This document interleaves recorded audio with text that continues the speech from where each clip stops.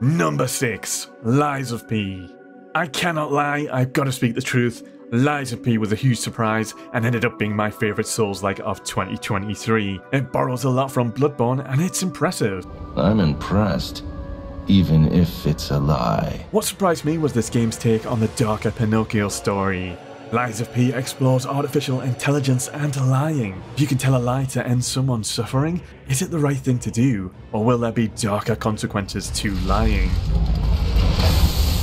Great Souls-like gameplay, haunting atmosphere, plenty of RPG elements and surprisingly strong customization systems. Pretty sweet deal, don't you think?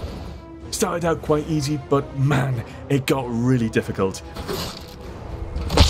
I enjoyed rising to the challenge, but after I finished the game, it was patched with easier difficulty, which is fair because some stuff felt a little bit bullshit. I'm disappointed.